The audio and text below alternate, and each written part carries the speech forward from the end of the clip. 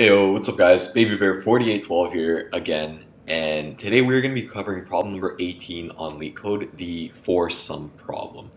Now, before we jump into it, let me just say if you haven't done the two-sum or three-sum problems, I would pause this video, go back and try those first. I have explanations and answers to both of those. I'll leave that in the description below. Now, if you have and you're stuck on it, you've come to the right place. Let me start off by saying that this problem is by no means trivial, and I think that this one's rated a medium on Leetcode. It could arguably even be hard. I don't think it's obvious whatsoever. However, we'll come up with a very intuitive approach on how to tackle it, so you'll know how to deal with it when you get to it in your interview settings. Now, what the four-sum problem says is if you're given an array of integers, such as the one here in this example, we need to find all the unique quadruplets, which will give us a sum of these quadruplets called the numbers A, B, C, and D, adding up to a certain target that we're given. In this example, the target is 0, and this is our array right here. And so the numbers -1, 0, 0, 1, -2, -1, 1, 2, -2, 0, 0, 2, all add up to 0 individually. So how do we go about this? Well, if you see my three-sum video, you'll kind of know that what we said is there always exists a brute force solution to these n-sum problems. Typically, if if we're doing, let's say, a three-sum problem, our brute force solution can be n cubed. If we're doing four-sum, it'll be n to the power 4, and so on and so forth. So generally speaking, maybe I'll call this kind of O of m to the power n. Now, there is a way to optimize this slightly, or rather, even before I say that, let me just say that to get the brute force solution, which again is always one you should mention in your interviews, this would just be a list of n nested for loops. So it would be something along the lines of, for I in the range of let's say 0 to n minus 3, and then another for loop which we'll call for j from that begins at I until n minus 2, and so on and so forth. We'd nest for loops there. And I'll let you guys try that implementation if you're not familiar with it, because I do want to focus on a slightly more clever one, which will give us a time complexity of O of m to the power n minus 1. In this case, if we have the four-sum problem, we can do it in n cubed time. And if I sum n to the power 4, you get the point. Now, in order to get that kind of optimal solution, the first thing we're going to need to do is we're going to need to sort the array. Okay? And I'll say this will go m to the power, let's say n minus 1. First thing we're going to need to do is sort the array, and then after that, we're going to take a similar approach to what we did in the optimal two-sum and three-sum problems, which is to use left and right pointers on kind of the far end of the array, on the far end of it, and we're going to be bringing those in kind of like an accordion, bringing them in and out closer to each other depending on where our target sum is at that current spot. The way this will generally look is let's pretend that we've got maybe I'll come up with a few numbers here. We'll get a -3, -1, 0, 2, 5, 7. We've got a certain target. Now, whatever that target is, what we're going to want to do is we're going to want to anchor two of our pointers right here at the beginning. Okay?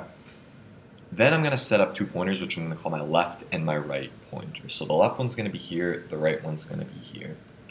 These two are the ones that we're going to be bringing inwards toward each other as we try to approach that one target sum. If any of this is confusing, first off, I'd say don't be too hard on yourself, because I don't think this is necessarily intuitive per se. It's not obvious by any stretch of the imagination. It's a really good trick that you're going to pick up and that you will pick up through doing more problems like this, so stick with it if it's not clear yet.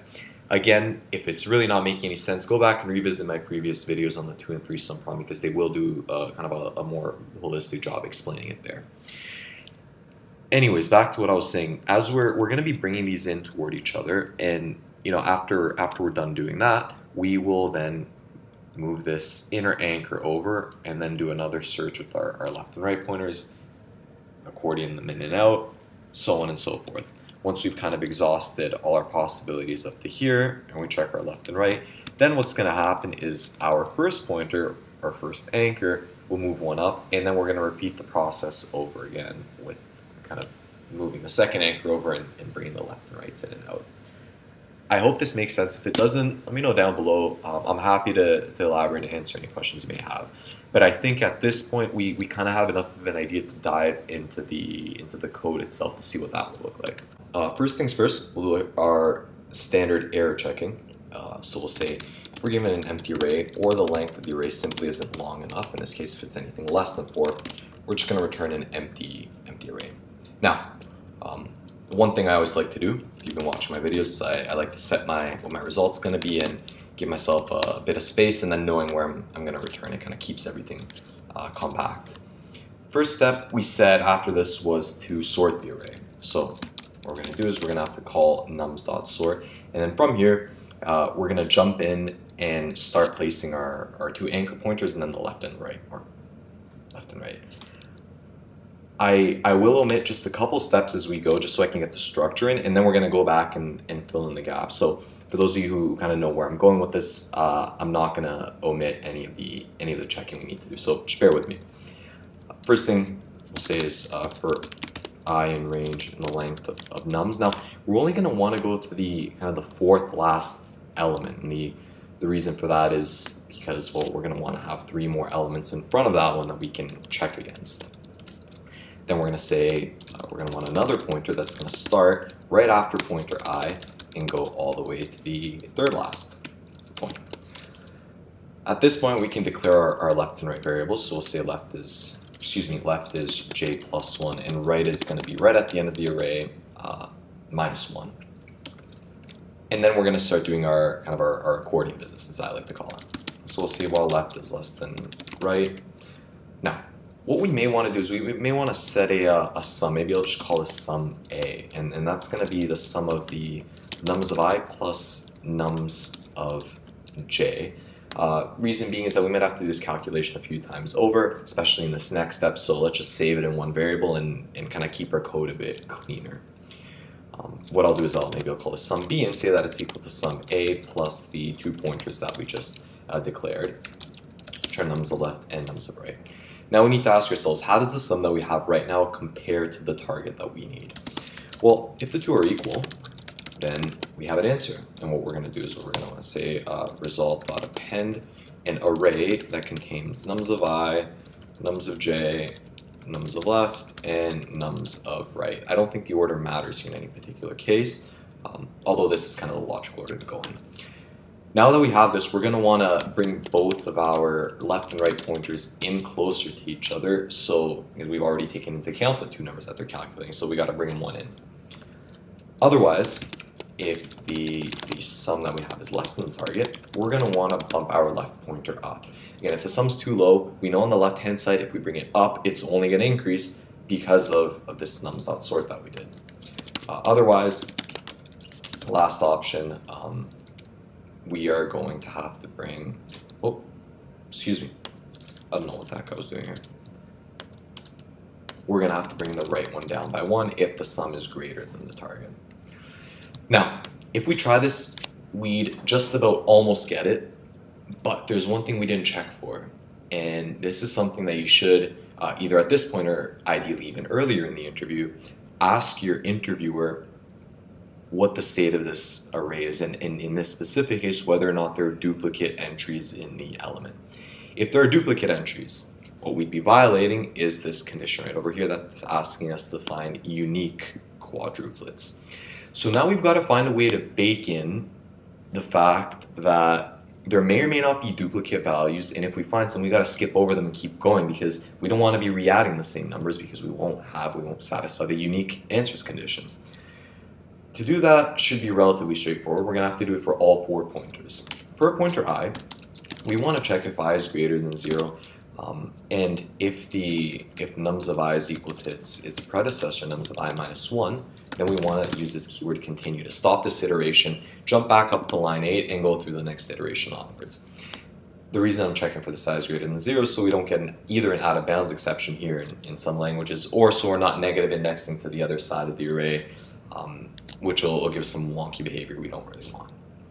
We're going to do something really similar for j. So we're going to say if j is, in this case, greater than I plus 1, and nums of j is equal to its predecessor, again, we're going to want to do the same thing, continue along and bump that j pointer up.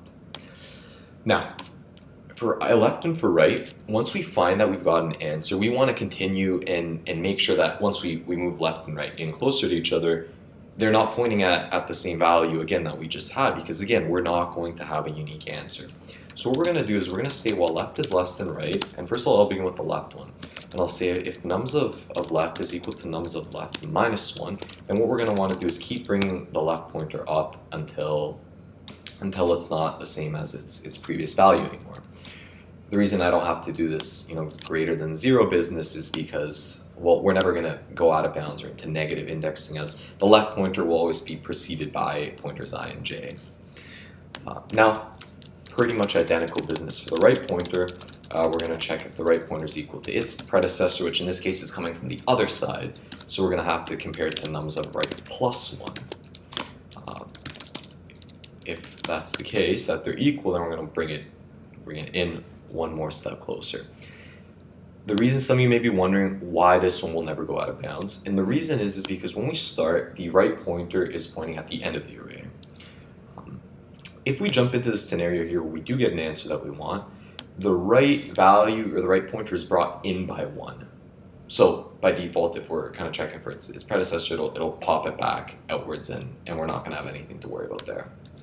Now, if I haven't screwed the pooch here, should be good to go.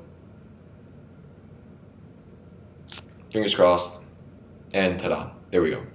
So, hope you guys found that helpful. That was the four-sum problem on Leetcode. Not an easy problem, not trivial by any means. A lot to learn from this problem though, so if you have any questions about it, leave it in the comment section down below. Any other questions you want me to answer, just let me know as well. If you liked the video, give it a like, subscribe for more content, and I'll see you guys next time. Peace.